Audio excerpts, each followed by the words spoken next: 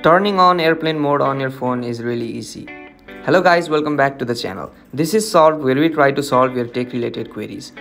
In this video, I will simply show you guys how you can enable airplane mode on your phone. So you can do that in two ways. The first one is scroll down the notification bar from the top right corner. Then on the top left, you can see an airplane like sign. Tap on the option. Once you tap on that option, you can see that your phone has now entered airplane mode. Now your phone is in airplane mode. The second option you can do that is by going to the settings app. On the settings app, you can see the option that says airplane mode. As I already have enabled my airplane mode, the toggle is enabled and is green.